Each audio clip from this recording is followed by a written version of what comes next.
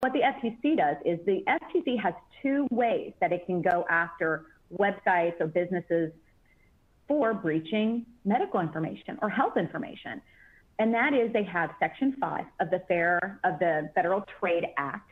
And that means that you cannot put policies out there that are misleading or fraudulent. And they said, if you were putting information out there saying, we're not going to take your sensitive information and give it away, but you do, that's fraud. That violates Section 5 of the FTC Act. The other way that they have, and this is a new enforcement mechanism that they have started enforcing. And in fact, these two cases were the first two to ever use it for any type of context like that. There is a 2009 law, and it's called the Breach Notification Act, and it's through the FCA.